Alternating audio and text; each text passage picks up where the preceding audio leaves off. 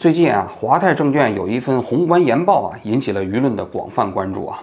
这份研报的名字叫《海外新变种病毒的死亡率或已低于流感》。大家想一想，这种报告按理说是应该 CDC 出，对吧？结果现在呢，是一个证券公司的宏观研报在写公共卫生的报告了。第二呢，就是说这个标题啊足够耸动。你想想啊，如果要是现在新冠疫情的新变种病毒的致死性已经低于普通流感了，那你想想，国内你现在搞的这些封城啊、健康码啊，这些所谓的限制性措施还有必要吗？所以就这篇报告一出来，立刻就被有关部门给咔嚓掉了。现在你在微博上你在搜啊，你已经搜不到了。但不管怎么说啊，我觉得这篇报告本身呢，它的数据是不是可靠，结论是不是靠谱，还是非常值得分析的。所以我们今天就来聊聊这件事情。在聊这之前呢，我们先给大家介绍一下写这篇报告的分析师，他叫易恒，好像是恒啊，一个山搁一个亘古未有的亘，这个字到底念什么？我刚才为了做节目之前查了半天没查着。各位如果要是我念错了，你们就给我纠正啊。咱们反正先做节目为先啊。这位研究员呢，毕业于美国的麻省。学的是经济和美术两个专业，这两个专业差的有点大啊。毕业回国之后，就基本上在证券行业工作，已经有16年的从业经验了。他是国内的梁红团队的成员。大家都知道，梁红团队是咱们国内啊证券界里头做分析比较牛的这么一个比较红的团队啊。他去过中金公司，也去过这个高瓴，最后呢又来到了华泰证券。到了华泰证券不久啊，就写了这篇宏观报告。熟悉证券界的人都知道啊，这些宏观的研报啊，要想写出来之后发表出来啊，那中间要经过好几层的合规性的审核，并不是说你这个分析师写完之后自己签个字就发了。所以大家都在猜测啊，就是这么带有明显政治意味的这么一个公共卫生的报告，到底华泰是怎么把它放出来的？所以有人就分析啊，这个所谓的研报是不是上方有人受益啊？就是对目前的这个疫情防控措施不满，于是就受益了华泰证券，写了这么一篇报告。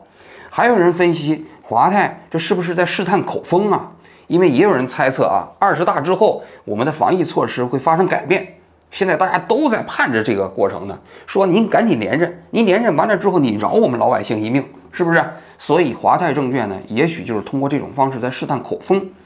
还有一种分析就是认为，国内目前的这样的一个防疫措施啊，经济大幅下滑啊，老百姓民不聊生啊，是不是？公共卫生领域没有人敢说话了。所以你看张文宏现在还说话吗？不敢说了吧？钟南山还敢说话吗？也不敢说了，对不对？那既然大家都不说了，我来说，是吧？尽管我不是公共卫生领域内，但是这些数据我能搞得到，分析图表我也会，于是我就开始替老百姓说话了。但不管哪种分析啊，我觉得我是不清楚啊。但是我个人觉得，就是这个报告本身，它这个数据啊，到底靠不靠谱，可不可靠，我们还是可以做分析的。这个数据啊，这个报告中间，他说啊，它的数据都来源于这个彭博新闻社。我们查了一下，彭博新闻社实际上没有这些数据，也没有这些图表，是吧？我估计啊，华泰证券呢，他把这个数据来源指到了彭博新闻社，其实呢，他可能也是出于谨慎考虑，就是说这些如果你们要是追究这个数据来说，你就去找彭博新闻社。那他这个数据哪来的呢？我们做了一下数据源的追踪啊，就发现他这数据应该是来源于美国的约翰霍普金斯大学的新冠数据库。这个约翰霍普金斯大学的新冠数据库啊，在业内可是大名鼎鼎啊，就它的收集信息的速度和广度，在全球范围内应该是独一无二。就是世界卫生组织的数据、美国 CDC 的数据，包括中国卫健委的数据，它通通都会在第一时间把它放到自己的数据库里。所以很多科研工作者啊，在做分析的时候，基本上都是采集约翰霍普金斯大学的新冠数据库。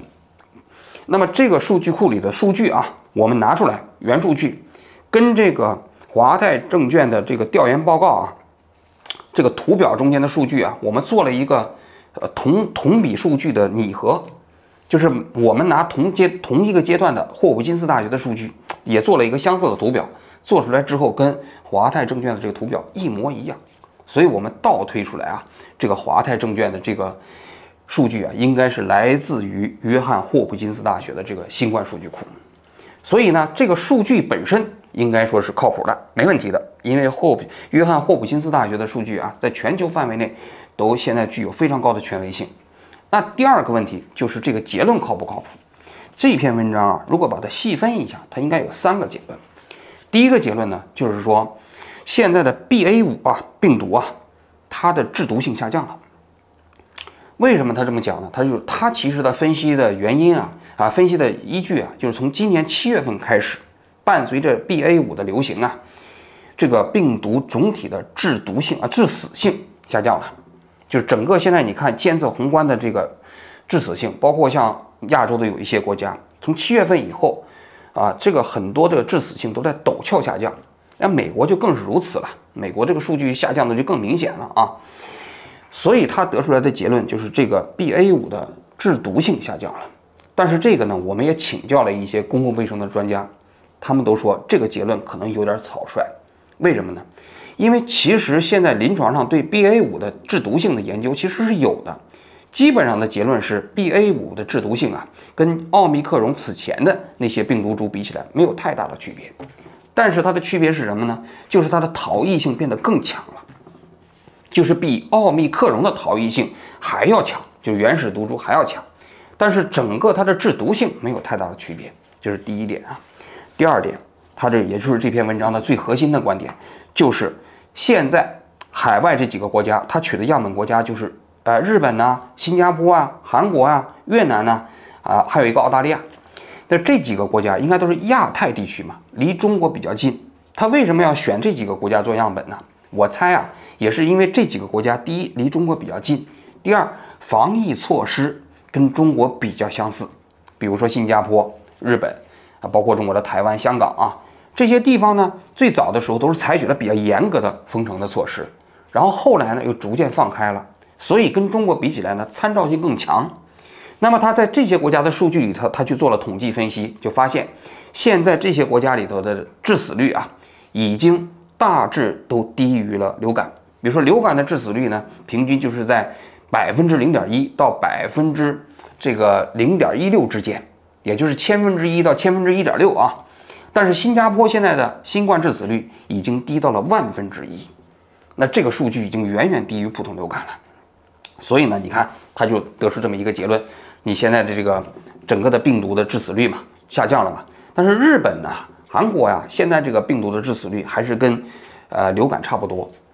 这个结论怎么看呢？这个我看到这篇报道之后啊，我看也有一些业内的人出来对这个结论提出来了反驳。反驳的依据恰好就是华泰证券里面自己放的图表。这个图表呢，就可以看着这个致死率它不是平缓下降的，而是有一个非常高的波峰之后再下降的。新加坡啊、日本啊，也包括中国的香港都是如此。比如说香港就是在今年的年初，它有一个非常陡峭的峰值，然后再下降的。日本也有一个，新加坡也有一个，所以呢，他们就称之为说这叫开放冲击波，开放的死亡冲击波。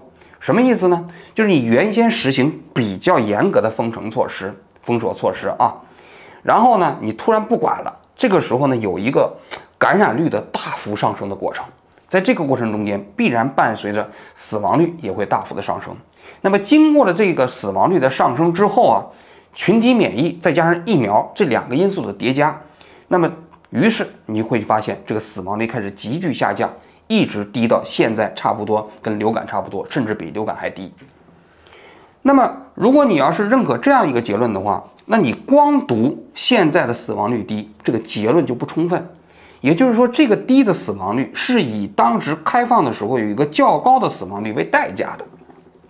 我个人认为呢，这样的质疑还是有道理的，所以我们又做了一个数据的重新整合，就发现呢，美国和英国这些国家啊，几乎是都没有这个死亡冲击波的。但是在亚洲，确实在新加坡啊、日本呢都有。那怎么解释呢？我们认为啊，就是美国和英国啊，它从来没有实行过像东亚这些国家里面这种特别严格的封城的措施。一开始它就感染率比较高，所以也不存在一个所谓的你开放之后大幅提升的这么一个所谓的冲击波，所以它的死亡率也没有那么陡峭的上升。像美国就是一开始比较高，然后逐渐的下降，当然现在啊已经低于流感了。最新的数据显示啊，美国现在的死亡率啊，老人65岁以上的老人，如果不接种疫苗的话，死亡率大概就是1/1000。那么如果接种疫苗的话，可以把死亡率降低90%，也就是降低到10万分之一的水平。那你说它对普通老百姓还有啥威胁？没啥威胁了，对吧？所以这是第2点。第3点就是亚洲这些国家，日本啊、新加坡啊，都在逐渐的开放。这一点结论应该是没问题的，因为你包括像日本，现在日本的单日感染量啊，应该是全世界最高，因为有很多国家都不统计了嘛。你看美国、英国根本就不统计了，所以到底有多少人感染，大家也不知道。但日本还在统计，统计的结果就是第1。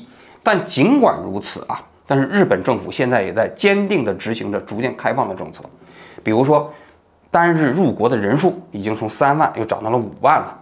因为他们要权衡，就是经济发展、社会运转和防疫之间的平衡嘛。这个我们讲过很多次了，是吧？这是这篇文章的3个结论。应该说啊，这篇文章读完之后，我有这么一个感受，就发现就是说，它没有中国数据，这件事情挺有意思的。那按道理来讲啊，如果你要做东亚的整体分析，你缺少中国数据，缺少中国的分析，这个就不太有说服力嘛，对吧？那我猜啊，如果加上了中国数据啊，这篇报告可能也就出不来了。因为你要是直接分析中国的话，那你可能不符合主流这个要求，就更有问题了，对不对？你现在你其实加上了一个中国香港，这篇报告存活率也就只存活了半天，然后就被咔嚓掉了，是吧？那么真加上中国数据会是什么样呢？我就很好奇。所以呢，我们就做了一个工作，就把中国的这个数据，在约翰霍普金斯大学里面的中国的新冠的数据放到了这个系统里，重新做了一个数据统计，统计出来的这个结论特别有意思。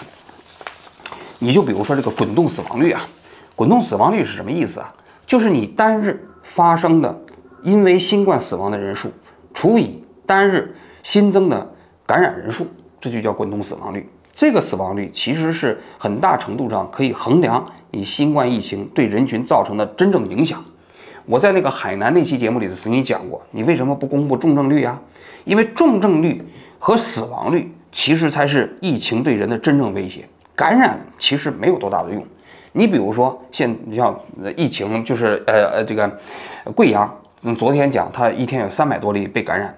但300多例被感染中间，你这个重症率是多少啊？死亡的人是多少啊？这才重要，对不对？如果你一天感染了30万例，你一个人没死，那你防的有啥意义啊？你把大家弄得饿得头昏眼花的，有的人逼得都快跳楼了，是不是？你目的何在啊？所以这个致死率才重要。那么这个致死率啊，在约翰霍普金斯大学里面有，我们把这个数据放进去一分析啊，发现这个数据很有意思。这个数据呢是这样的，我们国家的这个数据从2020年那1月中旬啊，就是当时武汉那个时候啊，2021年的1月中旬啊，就是0.41。就中国的数据啊，这个实在是太低了。就3年期间，就从有疫情到现在啊，大部分时间这个数据是0，或者接近于0。那只有在2021年的1月中旬，最高到过0.41。也就是刚刚发生疫情的时候嘛，对吧？然后7月末的时候到过1.05%，1.05%。到今年的4、5月份，也就是上海封城期间啊，最高到过0.15%，其他的时间就几乎全是0。从今年7月份开始到现在，全都是0。这数据有意思在哪儿呢？一个是它远远低于其他国家，就是中国现在的这个滚动死亡率啊。你就跟日本比啊，跟这个新加坡比啊，跟美国比啊，都比其他国家低，因为你是0嘛，对不对？别人要比你低，就变成负数了。第二呢，就是说，如果真的是这么低的死亡率啊，那么其实我们就要提一个问题了：你为什么还要进行这样的防疫措施呢？因为这个数据其实显示的是什么样的一个结论呢？就是说，你即便放开了，你这么低的感染率，这么低的致死率，其实威胁也不大嘛。只能得出这样一个结论，就是按照中国政府提供的这个数据啊，如果要是说你几乎你这个新增死亡率都是0的话，真的没有意义。因为你说你现在，你比如说一天全国发生感染率是1000人，你说这些人死亡是0。如果就算你非常非常低，你变成100万，如果你的数据非常低的话，可能它确实比现在显示的比流感还要低啊，那你确实你防控的意义就不存在了呀，是吧？除非是你这数据是假的，那这种可能性咱也不知道啊。中国政府是不是为了让全世界人民都觉得中国社会主义优越性特别大，然后呢，他就觉得这病毒在中国以后会变得特别温顺，是吧？配合党的政策，喜迎20大，然后呢，他就不致死了，咱也不清楚啊。但总而言之，在霍普金斯大学里头，包括在世卫组织的数据库里，中国的数据都显示，从7月份以后，这个新增死亡率就是0，是吧？我觉得这个数据如果要是披露出来啊，确确实实是挺觉得有意思的，是吧？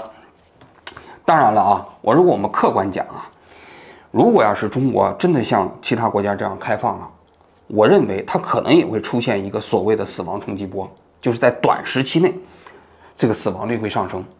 因为美国有一个公共卫生专家曾经讲过，他说中国现在是全世界最大的一个免疫洼地。这个免疫洼地什么意思？我觉得有2重含义。第一，中国的这些疫苗啊，可能不是特别有效，是吧？就是你的免疫屏障没建立起来嘛。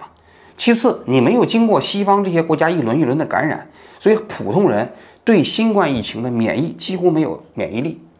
所以在这种情况下，如果真的放开的话，即便是奥密克戎这样的一个病毒，它的致毒性在下降了，它也有可能导致较高的死亡率在短期之内。当然了啊，其实这个话题啊，真正值得讨论的是，我们该不该要承受一个开放之后短暂的冲击波的那个时期，然后让我们所有人的生活回到正常。因为毕竟啊，如果要是所有的新冠致死率都低于流感的话，或者跟流感差不多的话，我们完全没有必要过现在这种生活。当然，这个呢，其实还有一个更大的前提，就在于疫苗本身必须跟国外一样相对有效。因为大家都知道啊，日本呢、新加坡啊取得现在目前的这个致死率，是因为他们用了美国的辉瑞啊、莫德纳啊这些疫苗所建立起来的免疫屏障，而我们国内的疫苗的效率啊，至少从我们公开的数据来看，跟国外这些疫苗比较起来还是有距离。那么从某种角度来讲啊，如果我们要重新以现在的这样的一个封城的方式、切断传染源的方式啊，再转回到国际上东亚这些主流的国家里面，他们那种方式，应该说改错的成本非常高。为什么？如果你的疫苗不行，你要重新接种国外的疫苗，这是一个非常浩大的工程。更重要的是，在政治上需要承认过去的这一段的政策都错了。对于有些人来说，承认错误啊，可能对他们来说是非常艰难的一件事情。所以啊，你可以看到这篇文章出来之后，很快就被咔嚓掉了。本来啊，这个易研究员呢，在9月8号的时候，原本有一个演讲，这个演讲名字就叫《动荡的秋天》，其实是关于宏观经济形势分析的。但是由于这篇文章被取消啊，他这个演讲也被取消了。但我想啊，在这个动荡的秋天即将来临之前，我们根据这篇研报来研讨一下这个研报本身背后的科学道理，以及这些科学道理背后啊，我们这个社会更复杂的因素，就是这篇文章给我们带来的最大的价值。动荡的秋天究竟会以怎样一种形态出现在我们这个社会，又影响着我们的未来？咱们用赵立坚的话来说，拭目以待吧。